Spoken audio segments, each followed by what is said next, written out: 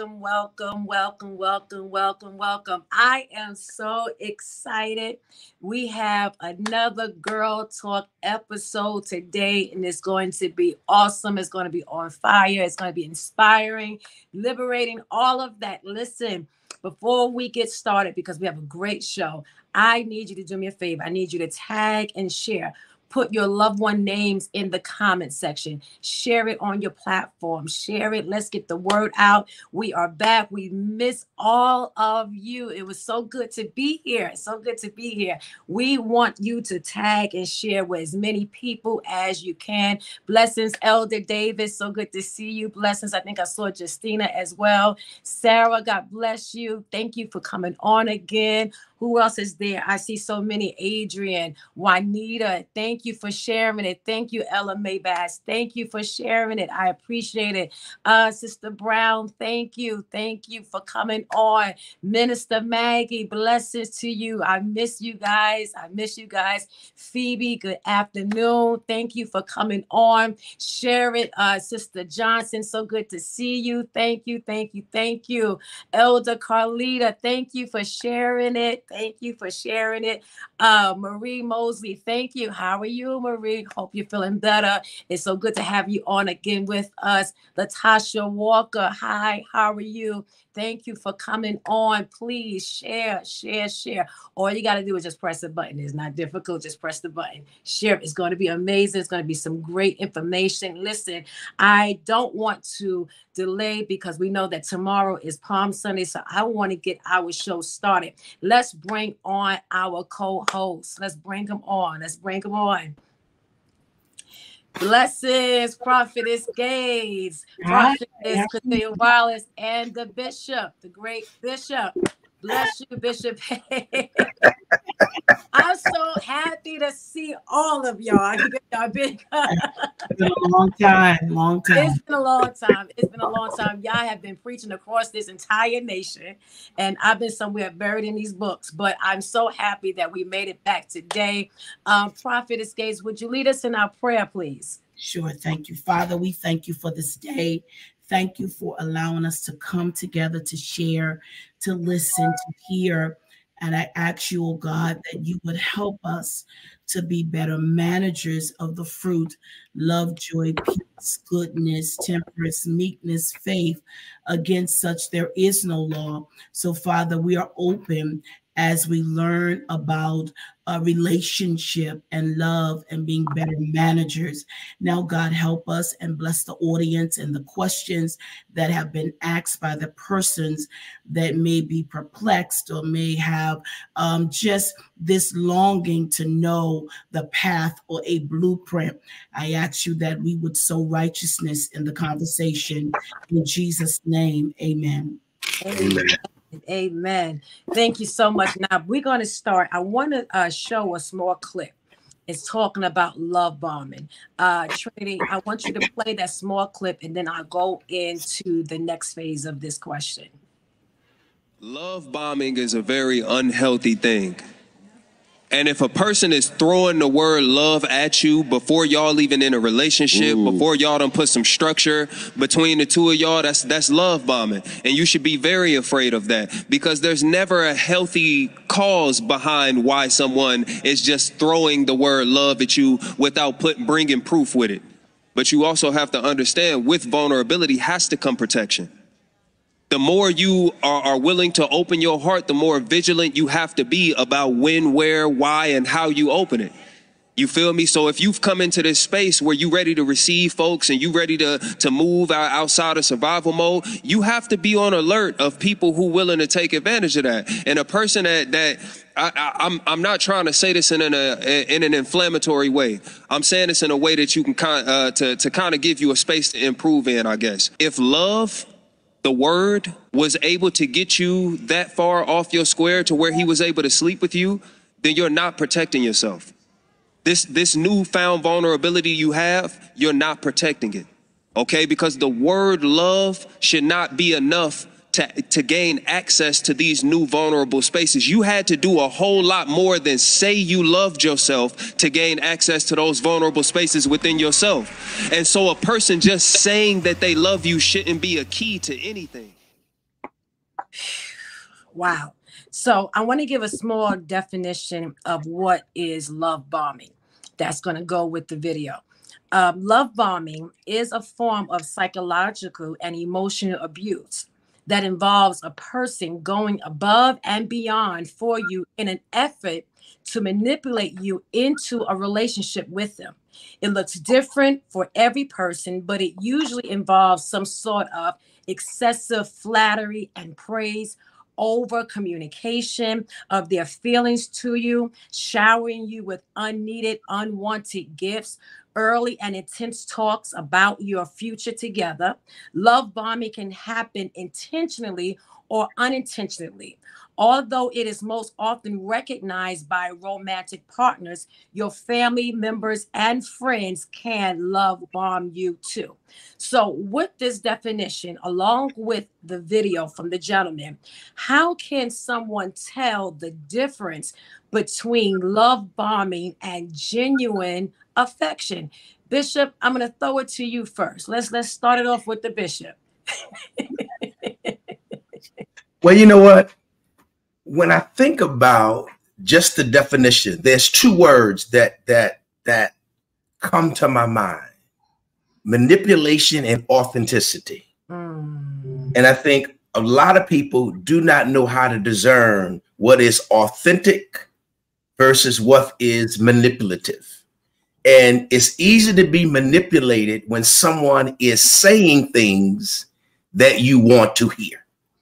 If they're giving you what you long for, it is very easy to be manipulated. It's very easy to fall into this category of love bombing, which, you know, there's a licensed therapist. She has a book out. I can't recall what it is off the top of my head, but her name is Sasha Jackson. And she talks about psychological abuse. And what was interesting, you can love bomb and don't know you love bomb because you are highly manipulative. If you are a manipulator, you're manipulating people and don't know you're manipulating people because that is a part of your method of operation. But I think based on scripture now, the Bible says in Proverbs 16:21, the wise in heart shall be called prudent. That means very pragmatic. And the sweetness of the lips increaseth learning. I think when you meet someone and you enter into a relationship, you got to be very pragmatic. No matter what they give you, no matter what they offer you, you have to enter that space with some prudence. You got to be sober. You can't be so needy. How do young people say it, Jack and Cordelia? Thirsty. You can't be so thirsty and hungry because that opens you up to fall into the trap of love bombing. Okay, so now, Prophetess Gates, I want to throw it to you like this, okay? Because part of the definition says is excessive flattery and praise, over communication of their feelings. In other words, they're saying, I love you, I love you, I love you. I think you fly, showering you with unneeded, unwanted gifts. How can a woman, because normally, isn't that supposed to be a rap from a guy to pursue a woman? So how can she know that it's genuine when she's getting all of these excessive flattery and praise from that is not? Like, how does she know the genuineness of it? I would state that it takes time. I would say time. You know, of course, that presentation of that person, they're going to come with that affection, which is a gentle feeling of fondness and likeness. But it's up to that woman to give time to see their intent versus their attention. So all of this getting attention, that's fine and good in its own place. But over time, you will see the intent. And then it's up to you to differentiate and, you know, state if you're going to accept that or it just doesn't work for you. I like that. Prophetess Wallace, what's your take on it? Wow. You know, just listening to Dr. Jackie and Bishop, it's just, I think the first thing that you have to know is, who is this person? Why am I going to date this person? And I think the worst thing to do in this hour is to date and be needy. Because I don't care how smart you are and how much you have all of your guards in the right place. If you are in a vulnerable posture emotionally, neediness don't mean I need you to buy me a pocketbook. Neediness means I'm thirsty for affection. I'm thirsty for attention. I'm thirsty for to hold somebody's hand. That's needy. And when you are in that place, you put yourself in a vulnerable position that love bombing becomes not only what the person gave you, but what you received and what you accepted. I think we have to be very, very careful not to accept every, I don't know, nice word and take it to heart. And I think that if you are really, really needy, I think you need to step back for a moment before you really engage in this person. It's nice, you know, I think as a girl, all of us like to be told we look pretty. All of us like to be told that we're attractive. We talk sweet, or we do all the things. I think, you know, Bishop, every time he joins us, he says, they're my Nubian queens, you know, and we all start smiling like he talking individually to all us. We believe him. You know, believe it. You know, we just believe him, you know, but that's who we are as women. And if you are in a needy place, a place where you need to be fed from this, you are going to find yourself being love bombed. Because one of the things, I don't know, men say it all the time, men like the chase. And once the chase has been received and gotten, then there's no fun to the chase.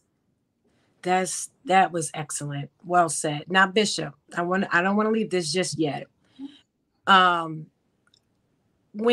a man that does not really feel the woman like that and is constantly giving her affection and throwing out that love word, I love you, I love you, I love you, even though he's just playing or whatever. How can, from your point of view, can you just give some little indications to the women so they know if it's serious or not? Just a little bit of the, you know. You know, listen, let me say this, because see, you always put me in these arduous situations. You always do it, but no problem. I'm ready. I came prepared for the three of you today. Here's the deal. Here's the real deal. If a man prematurely, there's a couple of ways to look at it. If a man starts off love bombing with words of affection and words of adoration and words of affirmation, it's one or two reasons why he's doing that. He's doing it because he wants to sleep with you. He wants to get your goodies, number one. And he knows that is one of the quickest ways to do that, is to shower you with affection and overwhelm you with words of affirmation. Now, let's look from the other side. A lot of times we will meet a woman and we genuinely feel that. We feel that. I mean, we feel it. It's man, this is great. But then when you start to pull back the layers and you get to know them, men are not good at saying, you know what? I'm going to keep it real with you. I prematurely said some things to you that I'm finding out through us getting to know each other that I don't genuinely feel like that. Now, the reason a man won't do that is because attached to that truth is a whole lot of chaos, drama, intense fellowship, because no one likes to be rejected. Women would take that as rejection. Oh, tell me the truth. No, you don't. You want me to tell you a truth. You don't want me to tell you the truth. So men normally are very apprehensive after they have gone these distances to show a woman that they're really interested in. I care about you. I really feel like I love you. Man, you're the one.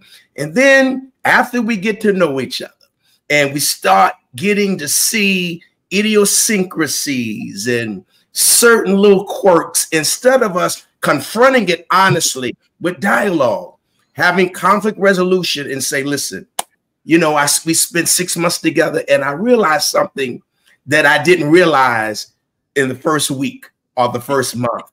And, you know, I don't really know if I'm committed to continuing this, but most men won't have that real honest dialogue because they don't want to hurt and they want to fracture that woman's heart.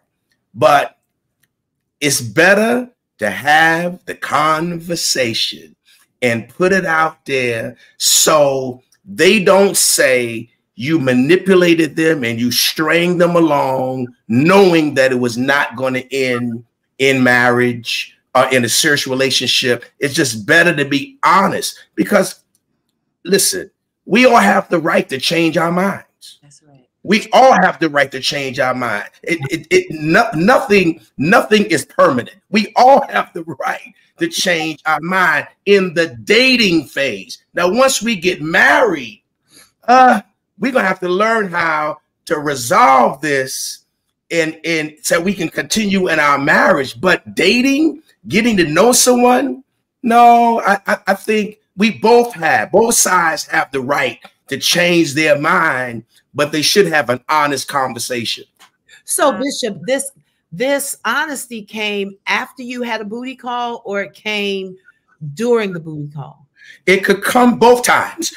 It can come both times. You can find out it wasn't that good. You know what? It wasn't as good as it looked. And you know what? I don't have time to teach you. I don't want to practice. I mean, there's several ways to look at that, Cordelia. You know that. I mean, some men, you know what it's like? And this is all biblical. Isn't that the same thing that Amnon did to Tamar? That he felt like he loved her. He love bombed her. He felt like he loved her. He lured her in. And after he got her, he slept with her. And the Bible said he gets up, puts her out. I don't want to be bothered anymore. I mean, isn't that the pervading testimony of many of our sisters because they've been love bombed, or men generally? You know, I like you. I want to get with you. And they get with them. And after they get with them, they realize, you know what? Sex may have been good. It may not have been good. Whatever it was, but they came to a reality. This is not going to work. And I've gone too far now. So instead of having the conversation, they ghost you. They disappear. They stop answering calls. They don't text anymore. My Lord. That's so true. So ladies, please be careful. It could be a key to down there. So be careful. Prophetess Wallace, I'm going to throw this question to you. If you know your ex is still playing games with women, is it your place to warn his new love? What? If you know your ex is still playing games with women, is it the ex's place to warn the new love interest? I mean, I believe in sisterhood. I do believe in sisterhood. I believe that there should be some bonds in sisterhood. But I'm not going to call, and this is hypothetically, I'm not going to call Jackie and say, hey, Liston is cheating on you. You know, I mean, and I'm talking about if we were not, I'm not talking about us as sisterhood here, but I'm talking about if we were, we ain't even, you know, you didn't already, it was you that took him from me. And now I'm going to call you and say, you know, that he cheating on you. You know, we're not doing that. We're not doing that. I mean, if you find out, just like I had to find out, you got to find out on your own. I'm just not doing it. Well, let me ask it this way, too, before I pass it to Prophetess Gates. If someone called you regarding your love interest that you're in a relationship with now, with that conversation, how do you respond to that? Well, you say thank you. Thank you for the information that you've given me. I appreciate that, and I personally don't know that that's fact, but if you know that that's fact, then I'm going to put it in my back pocket and let it ride there until the fact hits me. I think there's a cordiality that goes along with that. I think that some women find it important as a sisterhood,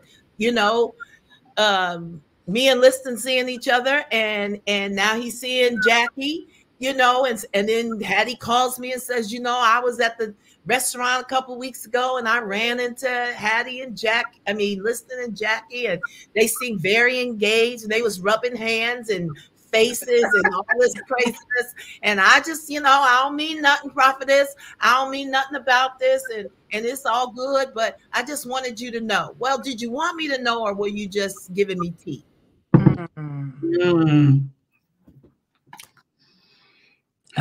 Prophetess Gates, is on you. My Lord. There's no question here. I believe in boundaries. I believe in protecting one's own self-preservation.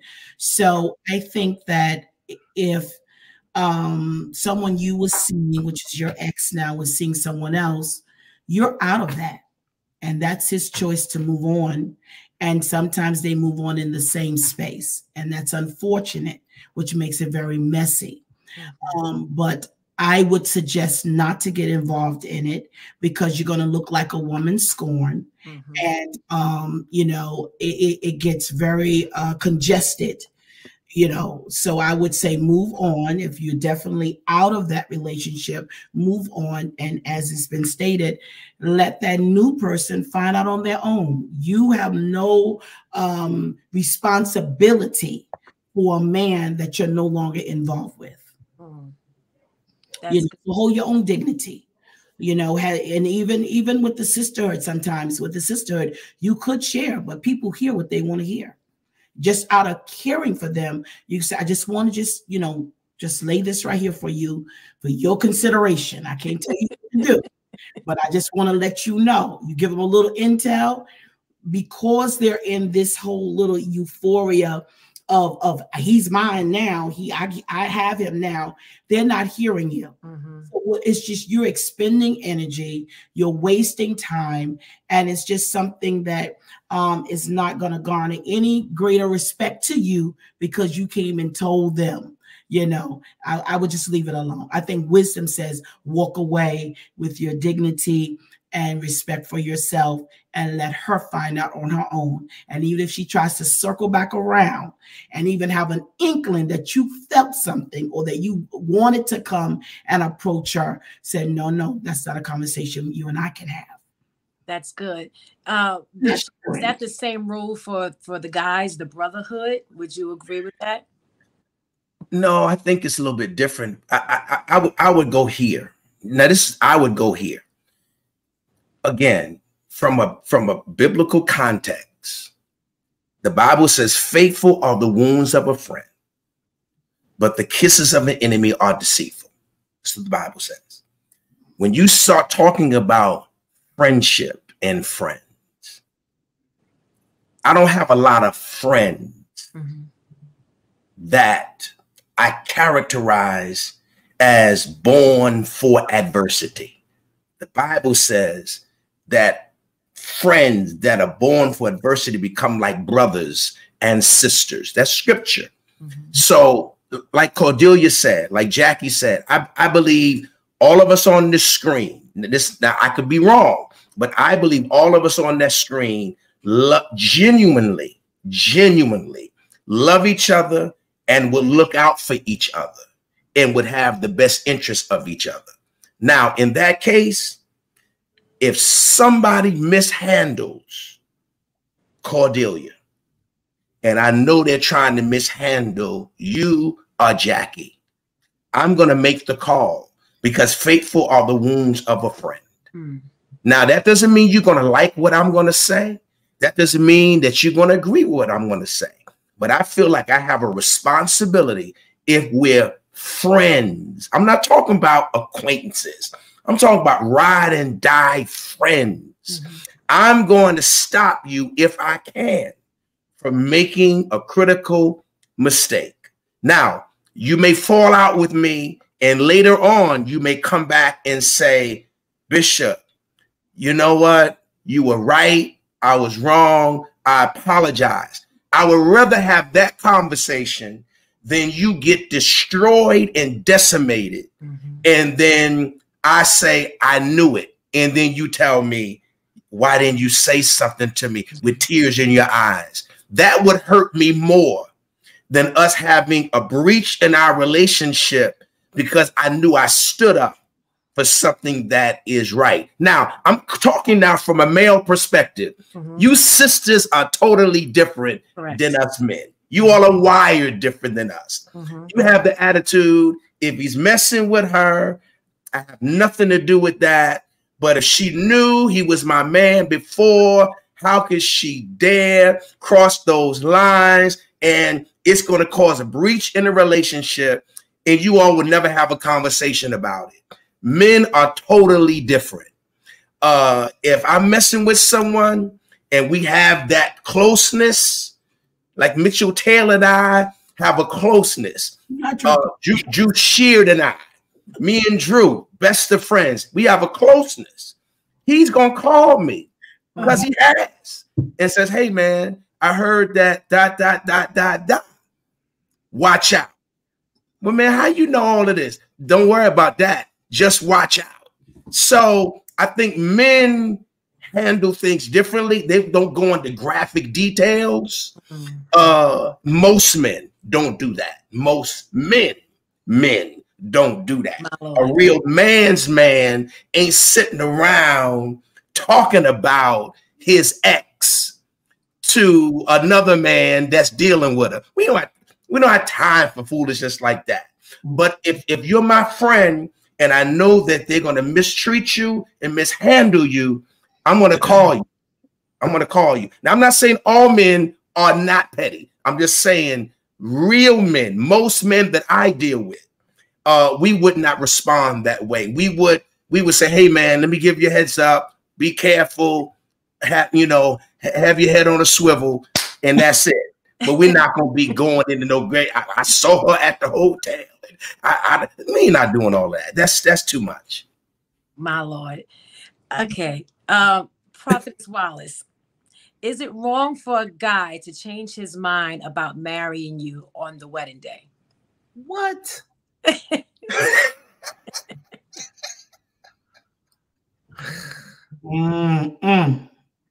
Is it wrong for a guy to change his mind about marrying you on the wedding day? I just think that is the worst insult that you could possibly do. Yeah. Because you knew this before the wedding day. You knew this. You knew it. You knew it months before we were planning. This wasn't going to go down the way we said it was. But for you to embarrass me and wait until the wedding day, that's an insult. And that's not even a man. That's just a punk.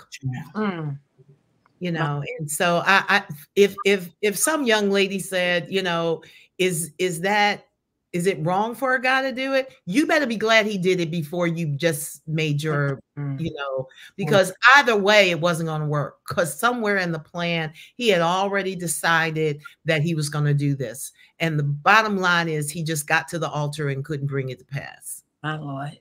So I just, you know, that's that right there. There were so many flags that you saw, but you were just so covered with love or love bombing until you didn't even realize that this wasn't going to even happen. Wow. Dr. Gates. Ask, how did he survive? How did he get out the church? How did that happen? Get married. No, that's horrible. It's horrible. It speaks to his character, how horrible it is, how selfish to do that. You know, as Pastor Wallace have stated, he knew already. So there could have been a different way, of course. And may she recover from all of that. And yeah, that's sad. Now, Bishop, how do you feel about it? Because you said that until you marry, you can always change your mind. Would that apply here? Day of. I was gonna use a bad word when you asked me that question, but I caught it. I caught it before it came out my mouth. H or what? Hattie, you know good and well. What letter of the alphabet was that word? You know good and well. I was not referring to no wedding day. Stop! Don't do that. For the people Stop. that's in the back. No, that you know good and I well. want to make sure it's absolutely clear. What did he say? I have in the back. What is I that? want to make sure. Listen, even if I felt like that, I would never say that in front of Cordelia and Jackie. There's no way. You guys go back and repeat it because I didn't hear it. Say it one more time. No, I'm talking about. I'm not talking about. But I can't even get it out. I'm almost like Cordelia. You mean to tell me we've gone through wedding rehearsal? Planning, money. We've gone through planning. I've got to dress my parents, your parents, loved ones flying in from all parts of the country. And Negro, you get to the altar and you don't want to seal the deal. Listen, that is it's disrespectful. It's selfish. It's narcissistic. Yeah. It's life-threatening. That's what it is. It's life-threatening because how do you do that to a person? Why would you destroy a person's heart like that? Don't even do it the night before. No. Before we plan a wedding, say, hey, babe, listen, I know the date is May the 8th, but you know what? Can we push it out to December the 8th? I mean, can I get more time? Because I'm not feeling comfortable. Don't lead no one to the altar. But you know what? Y'all may not believe this, but these type of things we see on social media, in skits, in movies, in sitcoms, we're going to start seeing that thing play out in real life. And somebody's going to get seriously injured and hurt. You don't play with a woman's heart. No. You don't do that. You don't play with a woman's heart like that. It's just better to say, listen, it's not going to work. It's just not going to work. Yeah, I like the latter to say it's not going to work. I do not, give into more time. I wouldn't give him any more time. That's true. Absolutely. He don't get the benefit of time. He doesn't get that because it's already in his heart that he doesn't want to do it. So he has to man up and say, this is not for me. I'm sorry, and apologize, although it doesn't remedy the situation, but be man enough to respect that woman and her dignity and her family and just say, you know what, I got to move on and I'm going to leave this situation. You have to do that, That's true. And you're not the first one that probably have broke her heart emotionally. But at least she can live in the state that she's in, meaning geographical location, with her head up. But to have all of her friends and co-workers, etc., no, it's too many levels of a breakdown. And so I think that should the woman, I'm going to put now something back to the woman, there had to be some signal that he was backpedaling. And what was it about you that maybe you didn't want to see that? So sometimes we see stuff. Yeah. And we try to tell ourselves mentally to unsee what we see. So you want to also, without giving him, he has full responsibility. However, you have to take some ownership that there was some signals that you chose to ignore or unsee, and now you are left holding this, and it takes years to recover from that kind of rejection and let down. It takes years to recover from that. So I pray that the girls will, be more alert that when you see them coming from a high speed with this gazelle intensity, I want you, you're it, you're the one. Yes, yeah. You are it. And then they're going down like a caterpillar and they just like something is up, something is up. And so, you know, kind of analyze that. And but you know what? Yes, go ahead. I'm sorry. No. I was going to say, you always see flags. You see flags, even if you're going to marry the person, you start seeing flags. Mm-hmm. And you're so enamored in the relationship that you come to a place that you ignore the flag. It's just like a couple gets married and then she says, oh, I never knew he was so sloppy. Well, you didn't know he was so sloppy. You went to his house. You saw the shirts everywhere. You saw the dishes were still in the sink, but you went and took care of it. So now that you're married, now you're going to yell and scream and kick and fight and talk about you being a slob. Well, he's just being who he always was. That's you good. Were just so blindsided about the marriage piece until you didn't miss it, you ignored it. And that's pretty much what you you know what I was thinking as Jack and Cordelia were talking, and I think we as men, particularly all the men that's watching, we have to take responsibility for breaking women's hearts. Forget going to the altar. We've broken their hearts before we got them to the altar by not doing the right thing, by not having the tough conversations about, hey, you know, I thought it was going to be something, but it's not. And I know, listen, we both made investments of time and money and resources. Is there a way for us to sit down and resolve it? That at least that we can both walk away, her more than you, with some dignity and some respect, because I think women are more traumatized many times than men are. Because when a woman starts getting to a certain age and you have wasted her time, you know, the playing field changes with age for them. It doesn't necessarily change for us, but it does change for them. So I think we as men, we have to be a lot more responsible with our feelings and being open about when our feelings start to change, because maybe a good conversation can get you back on track. Maybe it's a misunderstanding. Maybe I saw something that I misinterpreted, or maybe we both realized this is not going to work. We're not going to go any further. But I think we need to have heart-to-heart, real conversations, and I think men need to be responsible with that.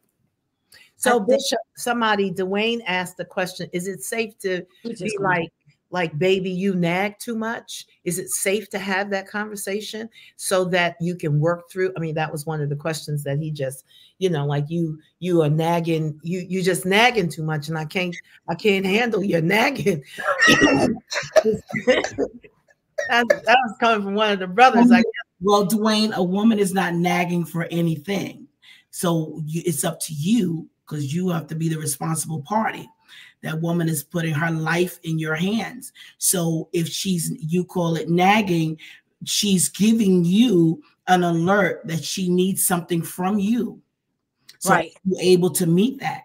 Right. Let me just, before we chime more into this subject, let me just put this out there again. We're talking about a woman who was engaged. That's a promise. That's a covenant. We're not talking about a dating relationship. We're talking about someone that's in covenant. It was a promise made and he broke the covenant. And so with that, then there is going to be trauma. Because you made a promise that you're going to marry that individual. That's not necessarily meaning that he didn't already see red flags even in their relationship neither. Because sometimes let's just play the devil's advocate. Sometimes men can see red flags in a woman, right? And say, okay, I can work through this and decide, you know what? I'm still not at ease. I thought I got other people in my ear that said, no, just go with it and it work itself out. Because we've seen stuff like that happen too. And then he says, you know what? I don't want to waste your time. I'm not ready. That's a little bit different. So it really does go upon, in my opinion, each couple, each scenario, and the situation surrounding that. Because I think Latasha Walker put, well, what if she cheated? Something like that. And he may decide thinking that he can forgive or realize he can't get over it.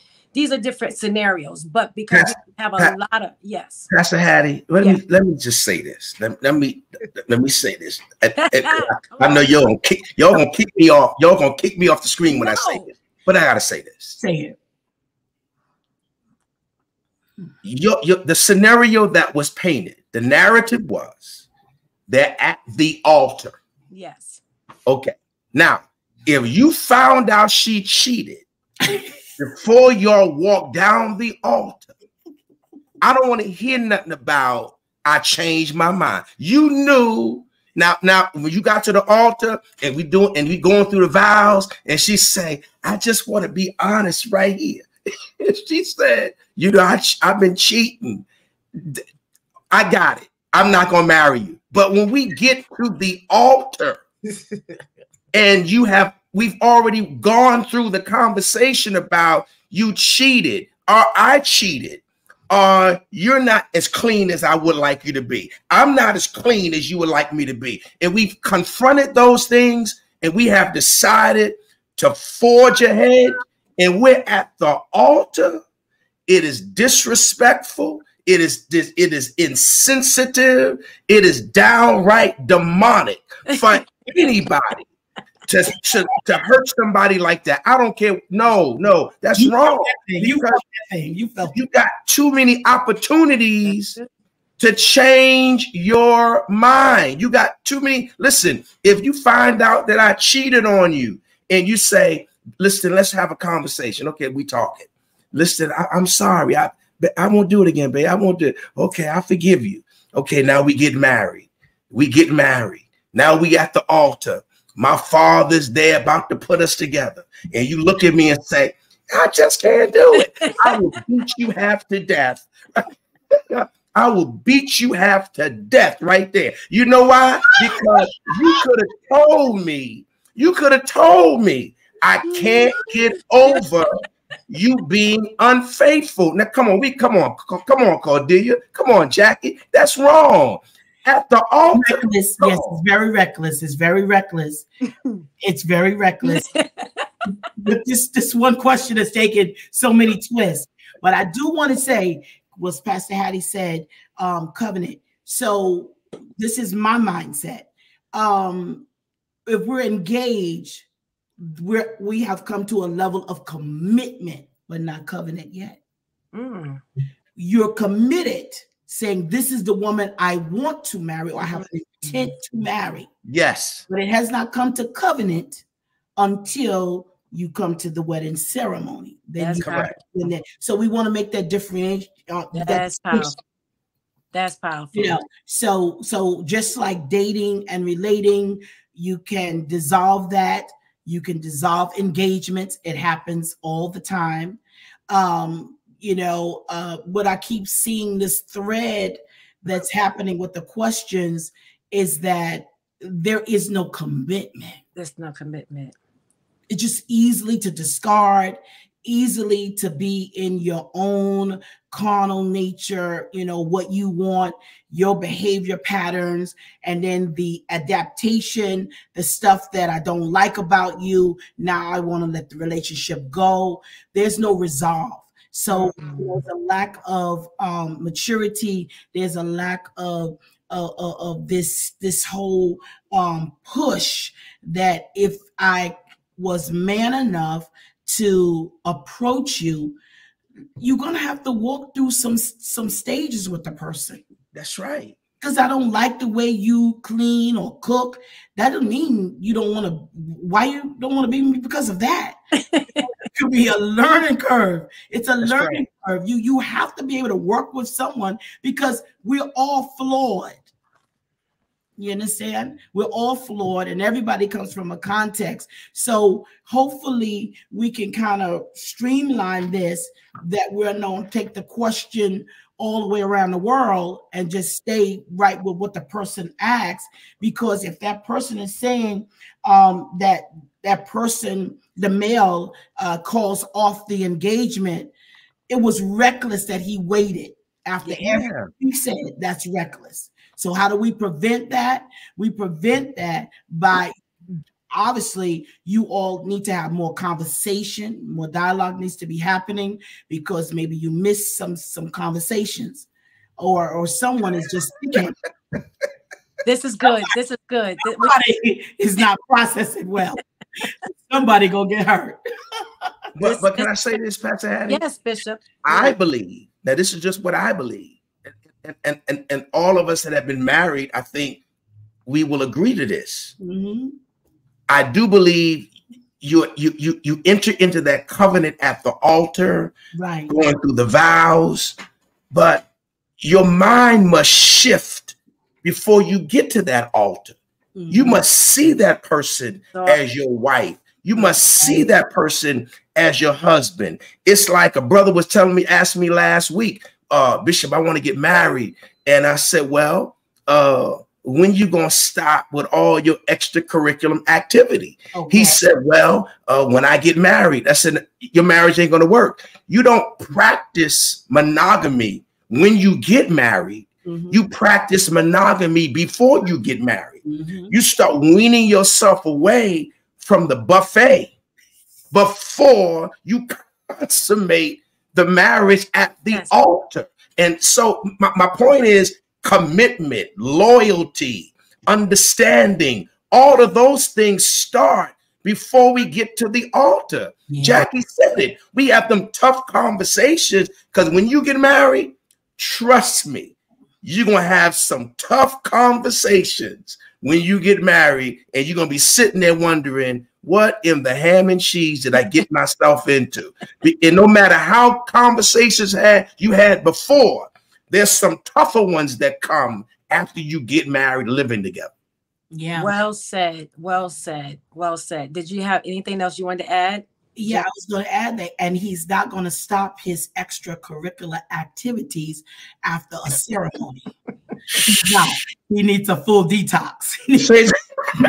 He needs, listen, his body has not rested, neither has his mind. So therefore, all of these images is before him. And it's going to be hard for that one woman to satisfy all of that fantasy. It's just going to but that's going down a whole nother path that I don't want to do that. But well, I think that this was good. Prophetess, is it okay? So, because I feel that your prayer wheel is stirring. So let me throw this at you. Is it okay that I leave my church because my pastor got married to a woman that I disapprove of? Well, you could do whatever you want, because you don't have control over your pastor's decision. That's his personal choice. So, the real question is, did you become honest with yourself that you wanted the pastor? My Lord. Like his choice. So that's just geography. You can go, because pastorship is personal, you can go to another church, but you have not resolved why you left. And the reason why you're leaving is because you wasn't his choice, but he made another, and he can. Pastor Wallace, what's your take on it? Wow. I agree with what Pastor Jackie said. And surely I think it's important that whoever that woman is, that she gauge what her affection was or is to her pastor, because let me say it like this. You can't decide who your pastor marries. That's not your choice. It's his choice. And whatever his choice is as a member of his church, then you accept that choice. Now, you don't have to stay. And if you go create hell in the church, it's best for you to leave anyhow. But if this pastor, you said that God sent you here, and this pastor is the person where you know that you're going to be discipled and the gift and all those things are going to come from this pastor, then him marrying another woman and not you should not move you from the church. Bishop. But I think most of the time we join churches because of personalities, not because God sent us there. Now that's a mouthful right there. Because if you've been at that church and you had honor and respect for that leader, why not honor his choice of whom he choose to be in his life? Well, it just shows, you know, to me, it's a glaring exposure of what you wanted, and you just didn't get that. And life happens. It happens that way sometimes. Bishop, can I get an amen? Well, you know what? I agree. What's happening right now? I totally agree. I'm not with Cordelia and you, Jackie. But let me give another perspective. Okay. Okay, here's my other perspective. Since it's a male pastor question, okay? Okay. Here's the real issue. If that male pastor is hoeing around with all the women in the church, that is going to be a problem if he gets married to another woman. Because all of the women that he has been laying around with, probably telling them the same thing he told the one he actually selected to marry. That's going to be a problem. Now, we don't want to talk about it, but since I'm the male, I'll talk about it. When you go to any church, there are always more women in the church than there are men. So the pastor, we have the pick of the litter. And if we're not temperate, if we don't have self-control, we will taste like it's a buffet. You like you know what? I can't get away from it's prophetic buffet. It's prophetic. I'm on here with the prophets. It's prophetic. Buffet is prophetic. Okay. I wasn't going to say nothing. No, I mean, because this is the real deal. If the pastor is living a disciplined bridal life, absolutely, and he selects a sister to marry, and he has not tampered with anything else in there, no one's going to have a problem except the ones that are delusional. The ones that are delusional are the ones who are offended and leave because they heard the Lord say, "That's my husband." My God. And they never had any interaction with the man at all. It's all in their mind. Now, I'm a man, so I can talk about this. They're delusional. They're walking under a cloud of deception. So let them, it'd be best for them to leave when they're in a delusion. Now, those that God sends that are yoked to your ministry and yoked to your voice and respect you as that, they're quick to snap out of that because they know, you know what, I was being deceived. That you know what, let me get myself together. And they may leave for a minute, but they'll come back. And there's never a conversation. I thought, I felt they got themselves together. But I think what we don't talk about is that single pastors, we have to be very careful not to be tampering around in our ministries like that. At the buffet. If we plan on getting married, even if you don't plan on getting married, that's not the right thing to do because you're supposed to be a model of integrity and morality. And I get it. Listen, I get it. We all have made mistakes. We all have fallen. We all gotten in situations that if we can go back and change, we would. But we're supposed to be having these conversations to help people. So if I'm going to help anybody who's listening, please do not mess around in your church where you are the senior pastor, where you're the one who people are looking to for leadership, because it is not going to end up well. Even if no one knows, you're playing with the glory of God. You're messing with your anointing, and you don't want to do that. Now, Bishop, this question says, my pastor always smiles at me and calls my name whenever he is up. Is it safe to say that he likes me? No. No, it's safe to say no. He don't like you. No, No. I mean, think about this. Think about now. Again, this is a man. This could be a woman's question too. But from a man perspective, my style of ministry, I preach for all three of y'all. I like walking the aisles. Mm-hmm. I like touching people. I touch women all the time on their shoulder, tap them, laugh with them. While I'm ministering, I'm doing all of that. Sometimes high engagement like that can be misinterpreted. And sometimes it's our fault too. It is our fault too sometimes because we know what we're doing. Sometimes we're a little bit too touchy, too friendly, because you can be friendly without being flirtatious. That's right. I mean, I've seen Jack smiles at everybody.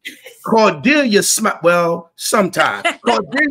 Not all the time. Sometimes Cordelia smiles, you know, that's it. I've seen you. I mean, you're friendly, you're engaging, you're nice, but you're not flirtatious. No one is going to misinterpret and say, you know what? Let me approach and see if there's an interest there. Y'all don't even come across like that. So I think some of it is us. I think we can be a bit flirtatious and we got to stop it. We know we being flirtatious. We know it. We know we the man. They all looking at us. They're looking at me. We know what to do, what to say. I mean, it's attached to personality and charisma. And God gave it to us not to pervert it, but he gave it to us to promote ministry. But if you use it for the wrong purposes, it can be perverted, where you use it for sensual, sexual reasons. And that's bad. That, you know, Bishop, you're going to get an offering. That was powerful. I enjoyed that. I love your transparency. Dr. Gates, what do you think about that? I love it. Bishop has said some very However, I want to redeem this pastor. You know, I got to redeem this pastor. I feel like it's my mission right now. I'm going to redeem this pastor. Hallelujah. That's making a choice. You know, I feel that the waters were muddied a little bit. I do agree. The pastor shouldn't not be playing around in his own house. I do agree with that. But I also know that there's other issues that's tied to that, you know, that we don't have time to really delve into. But I want to come from the vantage point of, let's bring it in that there hasn't been always the best decisions when it comes to relationship with this leader. There hasn't been best decisions, but now, you know, there has been transformation and he chooses. So whomever asks the question, they just ask a general question. He gave different vantage points because, you know, by being itinerant, by being residential, we want to give you all these different paths that you can go down and see happening all the time in the church world. But I want to kind of flip it a little bit and say in the kingdom, these things ought not to be.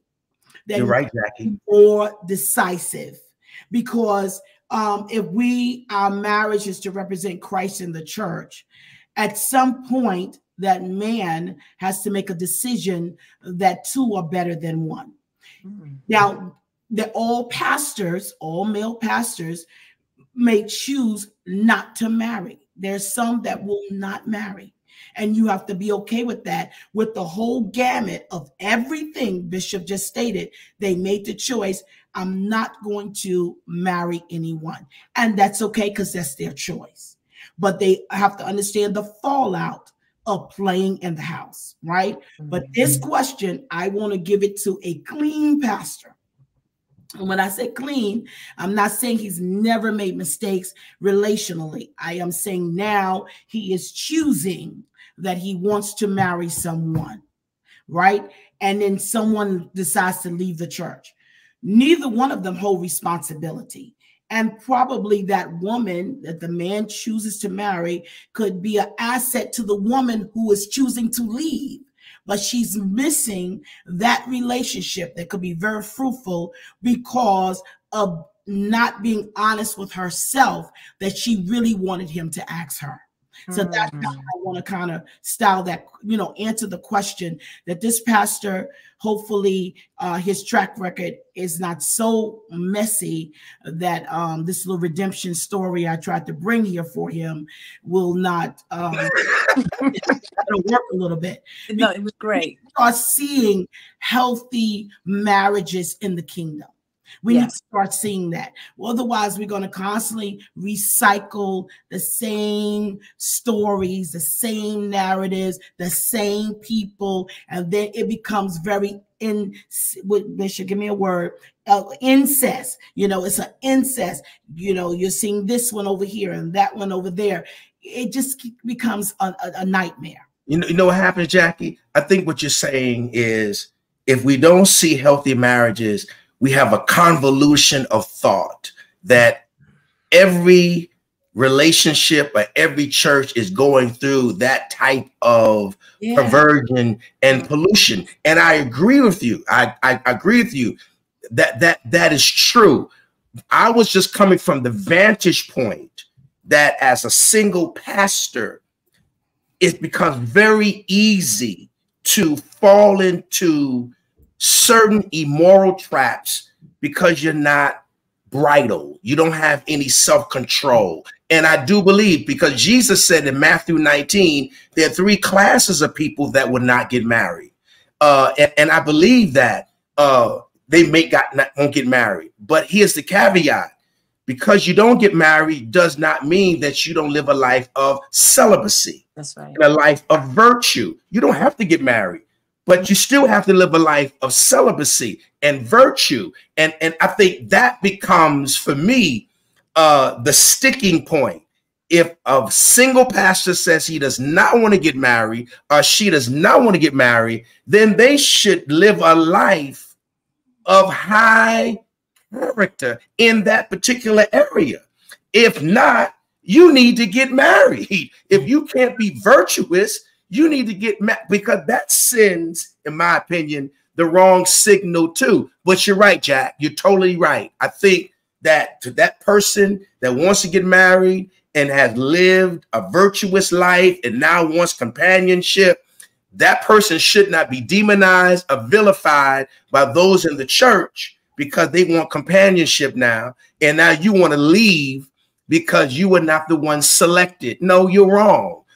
In fact, she's right. Stay. Maybe his new wife, or maybe that relationship can be formed between you and her, or her and him, whoever, that will make you a better believer, that will usher you better into the kingdom. But when we talk about relationships in church, church is a social phenomenon, and it has become so convoluted with flesh and blood and lust and ambition and desire until you need a high level of discernment to realize, you know what, who's going to be healthy for me to even be a friend with in sacred space. Right. Exactly. That's right.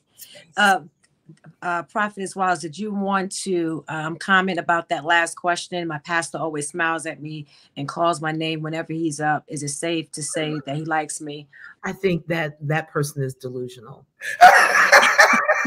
It's the word that, I think all of us have, and all of us have had Bishop Liston to come preach for. He's touchy, he's walking, he's talking, he's smiling, and he'll hit you on the back, and he'll laugh, he'll say something funny, and you just start laughing with him. I think as a female pastor, I do call out people's name. I call out my musician's name, I call out my son's name, I call out some of the other male pastors' name. I'm not being flirtatious with them. It's just how you dynamically get the attention of the entire congregation. It's your mechanism of audience control. That's really what it is. Now, if you like him and he's calling your name, then now there's something else going on. If there has been other things that have been said in the back room, you walk into the back to go to the fellowship hall and he stops you and has this conversation and starts calling your name, then there's some other energy. But right here it says your pastor smiles and he calls your name whenever he's up. I don't know if that's safe to say he likes you. You know, is that what you want him to be, liking you? Or is he just being a pastor that calls your name? We can't judge that call because we don't know all the dynamics that go along with that question. That's good. This next question, it says, when is it appropriate for a pastor to introduce the woman he will marry to their congregation? Dr. Gates, I'm going to throw that to you, and then Prophetess Wallace, and then Bishop. That's a wonderful question. I would say, to the level of his pursuit should be the level of his presentation. Yeah, he definitely, but I do think the wisdom, let me say this. If that pastor, and I'm not trying to be funny, but if that pastor has a small congregation, and I would translate that as a mission, then you can just go on out to dinner. But when you're talking about an institution, you're talking about, you know, a large congregation with different arms of ministry and business, etc. Why not mutually talk about the way that woman would be presented, that would de-escalate, I would say, de-escalate the anxiety level. Because remember now, depending on how long this pastor has been single, they've only known him. And they could be very territorial, maybe not against you, but just territorial because he's been theirs. And because he's been theirs, they become a little selfish and maybe overly entitled with his time and what he's meant to them. So you have to move with the grace that you can mesh into the fabric of a ministry and not cause chaos because you need that level of attention. Because here's the point for the woman. I know I would say, well, I ain't gonna do that. Can't do that. No. For the woman, you should be so self-assured and confident that you don't need that pastor to campaign for you as his woman and announce you. I think that the meshing and the coming together, it should come very organically without an announcement. So whatever asset you are to him personally, and then for all who he is, etc., organically just let it just evolve and come forth. And then that man, he was smart enough to select you. He was smart enough to date you. He was smart enough to make a commitment. He already had a plan. He's been a great manager all this time. Why get to the point of the public display and kind of have an indirect demand, you know, announce, I'm getting ready to be your wife. Let the people know. Just let it happen. And then when he feels he needs to say another announcement or for whatever that looks like for you all, then allow him to do it in his own time. Love it. You know, I don't think that definitely because, you know, Hebrews, is it Hebrews? Hebrews 13:4 says that marriage is honorable. So I think that the honor of his selection, he wouldn't want it to be hidden because then I would question him. You know, I would question him because I'm not, you know, you're not gonna hide in a closet. You're not gonna be coming into church minutes later. You know, don't take the pressure off.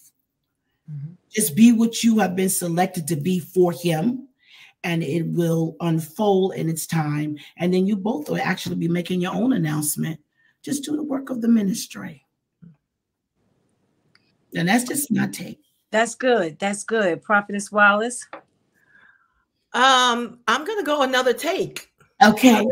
I'm going to join in. Come on. So the question is, when is it appropriate for a pastor to introduce the woman who he will marry to his congregation? First of all, is again, it is his decision to marry this woman, and that's without question. But I do believe that if it is one who has been single, as Pastor Jackie said, for a long period of time, and now you are in the stages of getting married, I think the appropriate way to do it is in stages. I think the first level of people that needs to know that you're getting married is those elders, those lead people that support you as an inner circle. They support your ministry, they support your vision, et cetera, et cetera. But I also think that when you introduce that you are going to get married, I don't think it should be something that you say, I'm going to get married. I think you should be very emphatic. This is a decision that you and she have already made. And I am going to get married. This is not to ask you, can I get married? I am saying that I am getting married, and I am getting married on this date. In the next 6 months will be, and this is my announcement that I'm getting married. In the next 6 months, the date of our marriage will be in place. You see what I'm saying? Then when it comes to, because people talk, and I've always learned from great men that rather than have people talk, let me give you the information so you'll have something factual to talk about. You see what I'm saying? That so I think that that's the first tier. You drop it there so that they have a moment, not a year, not years to process, but you give them that opportunity to process, because leadership is your support. And then within a week or 2 weeks after they have processed, I think you do need to say, I have made a decision to marry this wonderful, amazing woman that I have fallen in love with. And you don't have to say, I'm not asking you, but I'm saying to you as a congregation of people that I pastor, that I disciple, that my decision to marry her, and we will be married in the next 6 months. By this time, she has a ring on her finger. This is not an announcement of engagement. This is an announcement of marriage. Okay. So you didn't have to see the engagement. I'm telling you, we're getting married. You see what I'm saying? And I think that way, this is not, I'm not asking permission. This is what pastor's getting ready to do. And those, engagements are cute if you're young, but if you're kind of in a seasoned place in your life, you and him can go someplace. We don't have to have cameras on. We don't have to have visible things happening. He puts that wonderful ring on my finger. I'm engaged. We're getting married. This is the way we handle it. And you know what? We've all seen it before. There are going to be people that leave. If you've been a single pastor for a while, there are going to be people that leave. So you expect all those women, I think Bishop Liston said it well, all those women that were delusional that they were supposed to be my wife, they're going to either calm themselves down or they're going to leave. But the reality is, I'm not asking permission to marry this woman. I am saying to you, I am marrying her, and she has a ring on her finger. And at the end of the day, in the next blah, blah, blah, this will be our day. You might get up there and say, in the next 30 days, 45 days, we're getting married. And we're inviting all of you to our church wedding.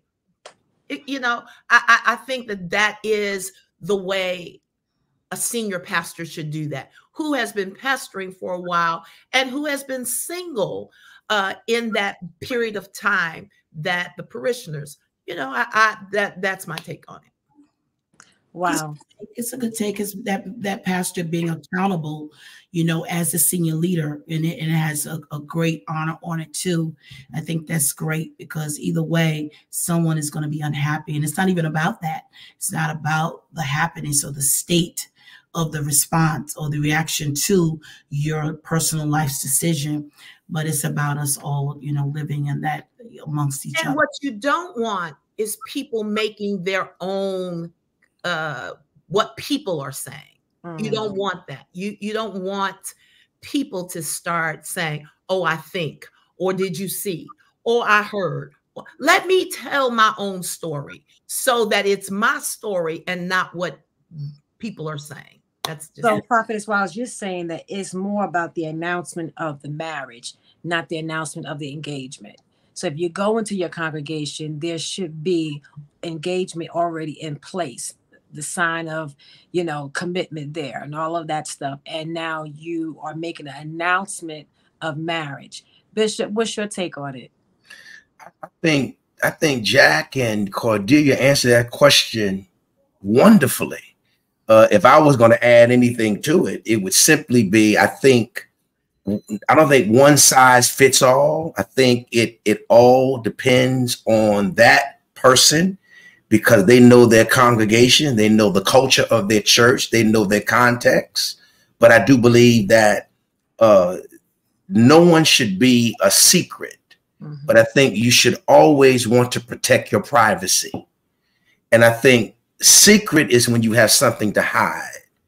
Privacy is when you have something to protect. And I think we need to draw that line and say, listen, you're not a secret because you're here. You're in the public eye. You're working, you're operating, you're functioning. But what we do privately is nobody's business. That's our time, and I'm going to protect that. I do like the whole idea of stages. I love that because I think when you have leadership in place, you are, as the senior leader, responsible for those, you know, accountable to those second tier leaders. And they should be the ones that you share that information with first, because when you stand up before your congregation, if your second tier leadership is supporting you, whoever they have influence with is going to support you as well. So I think how things are handled and presented, I think that is vitally important. If they see you out to eat with the woman, and you running under the table, I think that's a problem. They see you out, hey, come over. I want to introduce you to somebody. They see you out with somebody that you're in church with all the time. Hey, we're out eating. A lot of things don't have to be said. If you conduct yourself accordingly, people then respect certain boundaries. Now, you're always going to have a segment of people that are intrusive, that are downright nosy, that will write and script their own narrative, as Cordelia so eloquently said it. But I think how you conduct yourself is the narrative. If you do it with honor and respect, if you show that person honor in front of the people, if they see that you defer to them and that you speak well of them, and after service they see you interact with them, not in a lewd way, but they see you interact with them. And this is what I found out about people. They marry who they want, but they want you to marry who they want. No. You marry who you want. I marry who I want. And 9 times out of 10, most of them that come to us that want to get married have already made up in their mind they're going to marry this person anyway. So I think, but again, like I said, one size doesn't fit all. And it really depends on your congregation. As Jackie said earlier, your congregation has to be strong enough to handle that kind of transition.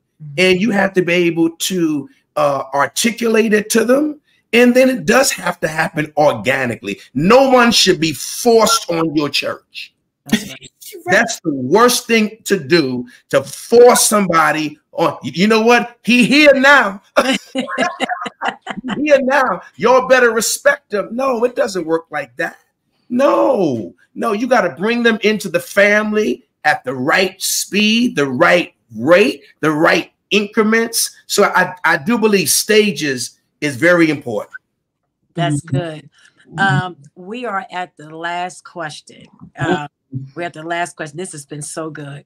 Is it wise to receive marital advice or counsel from your pastor if they don't like whom you are married to? If they don't like your husband or your wife, is it wise to receive marital advice or counsel from your pastor if they don't like your spouse? So we'll throw it to you, Prophetess Wallace, and then to Dr. Gates.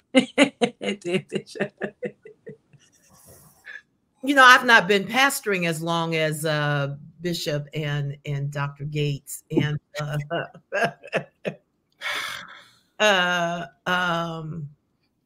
I think that if you're going to be honest as a leader and you cannot be healthy in your counseling, I think you have to be able to not say, I don't like your spouse or your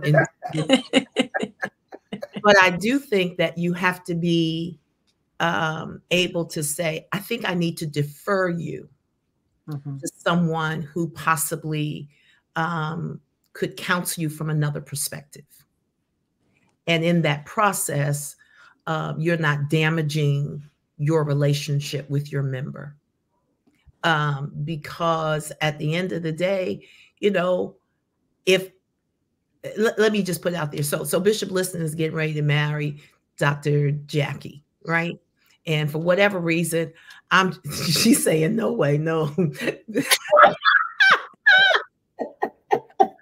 And maybe in my surrounding areas, I've heard so much about Bishop Liston. And so I bishops. Yeah. And so I, you know, like I feel a way about him. I feel an absolute way about him. And even though Dr. Jackie loves him and thinks he's wonderful, and in my head, I still have this place. Now it's my responsibility to also be a good pastor.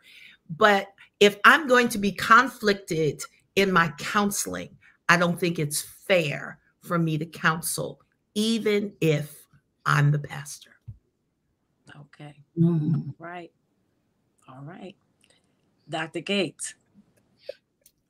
You know what? I was gonna make a joke, but I'm not gonna do it.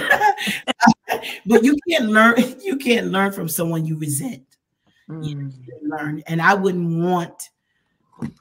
because the Bible says that in the multitude of counselors there's safety. So there should be, both of us should feel safety coming to our leader to hear the constructive, to hear, you know, the corrective, you know, to hear, you know, the things that are not so savory. We should be willing to hear, not just all the endorsement and the affirmations. So we should, but if this thing is personal for your pastor, it wouldn't be wise. I do agree with Pastor Wallace. Just refer them out, outsource it to someone else.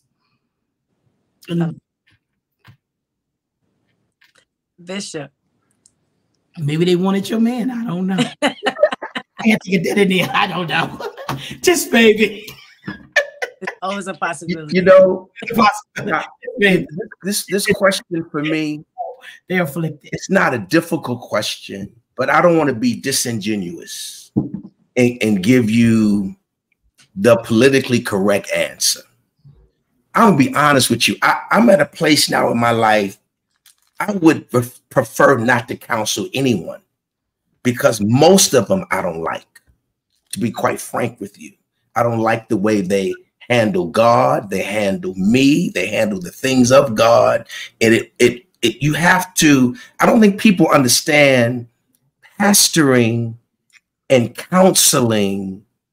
Not only do they go hand in hand, but they can be conflicting. It could be oxymoronic, because what I really want to tell you could really damage you. Yeah. If I really unpack your issue, I could hurt you. So it's almost better to farm it out to someone else that is professional, that can help you and give you some tools because a lot of what you want to hear is me endorsing a decision that you've already made. And then you waste a lot of my time. I mean, don't even get me started. How many people in my ministry that are married, that remain married, that are getting married, that are no longer married? And I look over all these individuals, and most of them wasted my time because they already knew what they were going to do. They needed me to help salvage something that they couldn't salvage. There's no reciprocal value to it at all. And just because you give me money on an anniversary, that does not mean that you value me. That's right. What values me is do the right thing by me. And that's not money.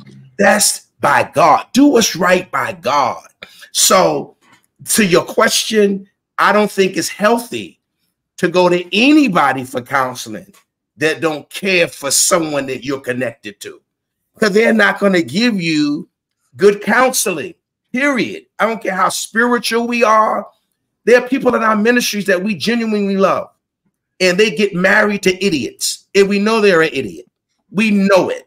And we want to say to them, you know, that's an idiot you're sleeping with every night. You know that, right? You know, it's not going nowhere. You know, you're going to have kids by this person, and it's going to be just you and kids. You know that. They're not going to change. They're not going to get closer to God. They're not going to do anything. They don't want to hear that. They say they want to hear that. Come on, come on, Jack. Come on, Cordelia. Come on, Pastor Hattie. They say they want to hear the truth. But when you start giving it to them that way, you're hating on them. You're jealous. Why would I be jealous of your relationship? I don't want none of it. These are the type of things you start hearing. So sometimes it's better to outsource or farm it out to a neutral party that has no axes to grind and say, hey, these people, they're good people. Leave it generalized. They're good people. If you can help them, help them. But I don't think it's in any pastor's good interest to say something to another person's significant other, because they're going to have pillow talk, and you're going to be the one on the outside, because they're going to make up and they're going to talk about you. And this is what they're going to say.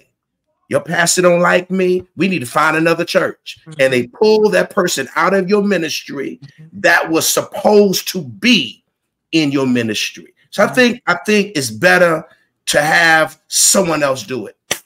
Wow, that's excellent. That's excellent. Well, we are at the place where we are now ready for our final remarks. But before we give our final remarks, let me say thank you to you, Dr. Gates, to you, Prophetess Wallace, to you, Bishop. This has been amazing. This has really been amazing. It was heavy, but it was good. And I know that the people are blessed. I'm going to ask that Dr. Gates go first, and then Bishop, and then Prophetess Wallace. And when you conclude your final remarks, if you can take up a seed offering, that'd be wonderful. Yes, thank you, Pastor Hattie. You're just such a gracious host, and you're so beautiful at it, and you're able to galvanize and bring us together and talk about something that's so complex. I appreciate you for just taking the risk to do this. I would say to the audience, not to give up on what God has designed to be in each one of our lives, which is love. Everyone needs love, and not to give up on it, but to become better managers of the fruit. I think that if we would become better managers, we would see better churches. We will have a emotionally healthy church. We will have good homes. And then, you know, the communities, it just spreads abroad. So don't give up on it. This was some very intense questions, and we came from different vantage points, but just don't think like, oh, wow, well, this is just a mess that I'm in. You know, it cannot be rehabilitated. Some things can be rehabilitated, and then others have to be decapitated. God bless you. Love it. You know, Bishop, I'm coming to Jersey. As Jack was giving her summation, I thought about two quotes from H. Richard Niebuhr in his book, Christ and Culture. And he talks about how Christ is the bride and or the church is the bride and Jesus Christ is the bridegroom. And he says something interesting in this book about relationships, and he likens it to religion and traditionalism.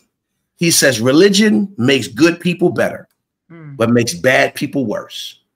And then he says tradition is the living faith of the dead, and traditionalism is the dead faith of the living. I think sometimes we get stuck in newfangled, contemporary nuances of relationship, and we don't really know how to go back to the foundational things, which is tradition mixed with a faith practice. Your relationships are never going to be fruitful without Christ being in the center of it, without putting Christ first, and without you having the living faith of the dead, a great cloud of witnesses that have gone before us. Those cloud of witnesses that have had successful relationships and marriages. This is the season to look at people who have gone through the gauntlet of time and have stayed committed, dedicated, and unified with each other. And as Jackie said so eloquently, organically grew together. And I think that will help us as we go on this trajectory towards healthy relationships and marriage. Wow. Wow. That was so good, Bishop and Dr. Jack. It's amazing. Wow. Just, I was sitting there listening to both of them, and surely, let me just say, it's been so long, but it's been nice to get together and laugh and really hear the different thought processes that we have. I think in totality, we've all said the same thing, that the responsibility of the church is to live according to the word of God. And surely his word never changes. I think one of the defects of our culture and the church is that the church now wants to look like the culture, and the culture is saying, I don't want to look like you. And it is in those moments that we dispel one of the things that God valued the most, and that was marriage. That was relationship. Because before there was ever a church, there was always the family. And the family could not become until there was a husband and a wife. And so as we look at this season, I've been talking about timing all day and the importance of the essence of timing. God does everything in time, and it is necessary that as we recalibrate ourselves, as we look forward to spring and the flowers blooming and the trees turning green, I think it is the necessity of us as leaders, and that we represent a church, and for people who are in these places of being banished from the responsibility of marriage. Marriage is tough. I did it, Bishop. I don't know how long you've done it, but I did it for almost 34 years. And we did marriage and ministry, which can slap you in the face and cause you to not even love God at some point. But the reality is, there is that word, I think, that Pastor Jackie used, or was covenant. There's that place of covenant. That's that place where the God-centeredness of who you are and what you're to become is tied into that person. I pray that this conversation that we've had today will cause not only relationships to recalibrate, but for those that are looking for marriage, for those, I agree with Bishop. I don't know if I'm just getting old or I just believe God more. But at the end of the day, I think that the season of just being sexual and the season of just running after the buffet should be over for the church. And we should be in a place now that not that the world is looking at us, but the world desires to have and become like us. So that's my closing. I pray that those of you that have joined us on today, that you don't disconnect now, but stay with us a few more moments. This is surely a season, and we've talked about it from the beginning of the year, that it's called access, that the door has been opened, and that God is not only bringing us to the month of madness and miracles, but I keep saying it's the month of manifestation. And this is the season that God shows us his hand of manifestation. We've been waiting for a lot of things to happen, and we've been orchestrating things to happen, but it always happens in his time. Seed sowing is so mindful to who God is. If you plant a seed, somebody's going to water it, but God is going to sow and give the increase. I pray that those of you that are listening, some of you will join me and sow $100 seed. But more importantly, this is what I really want you to do. Every person that has a $50 seed, I want you to sow that seed. I don't have a prophetic word to say you're going to have a 1,000-fold return tomorrow. But one thing that I do know in this season, that God is using this season to manifest his promises.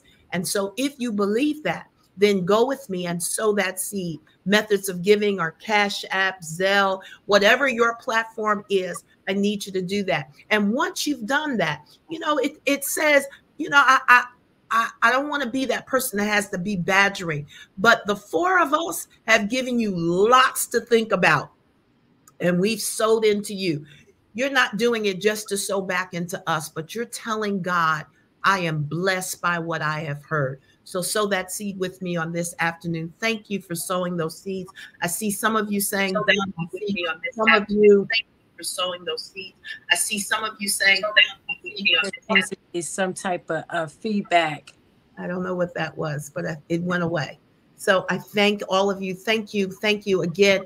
And if that's not the seed that you have, sow some kind of seed, because it matters that you sow a seed in what you hear. The Bible says faith cometh by hearing. You've heard some great faith seeds today. So make sure you sow that seed. Can I pray, Pastor Hattie, before we move on? Father, in the name of Jesus, we bless you and we thank you for this moment in time.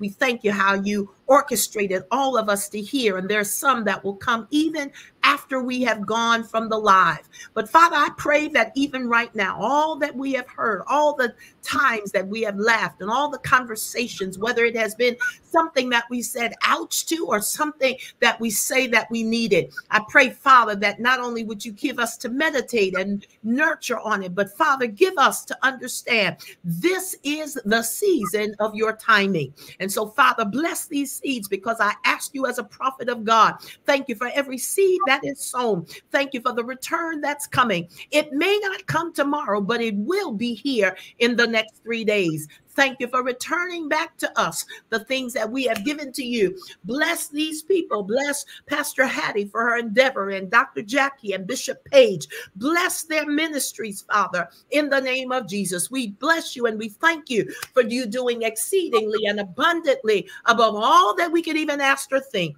In Jesus' name we do pray. And we all said amen and amen. We're back in the hands of Pastor Hattie. Thank you so much. Thank you for those of you that are sowing. Some of you have accepted the challenge of 100. Thank you so much.